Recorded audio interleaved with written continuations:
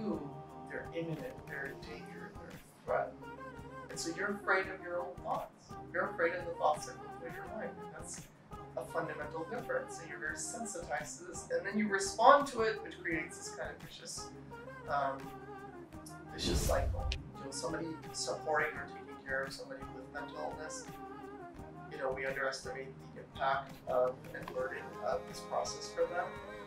This can be very frustrating because you often witness an individual with very unreasonable or irrational behaviors and you're not able to understand why. And you just think it's a simple fix. Hey, stop doing that. Sometimes it can create a lot of frustration, fights, person feeling very like not understood, ostracized, compulsion. You feel this compulsion. The stronger the compulsion, the more, you know, you need to escalate the levels of professional care that you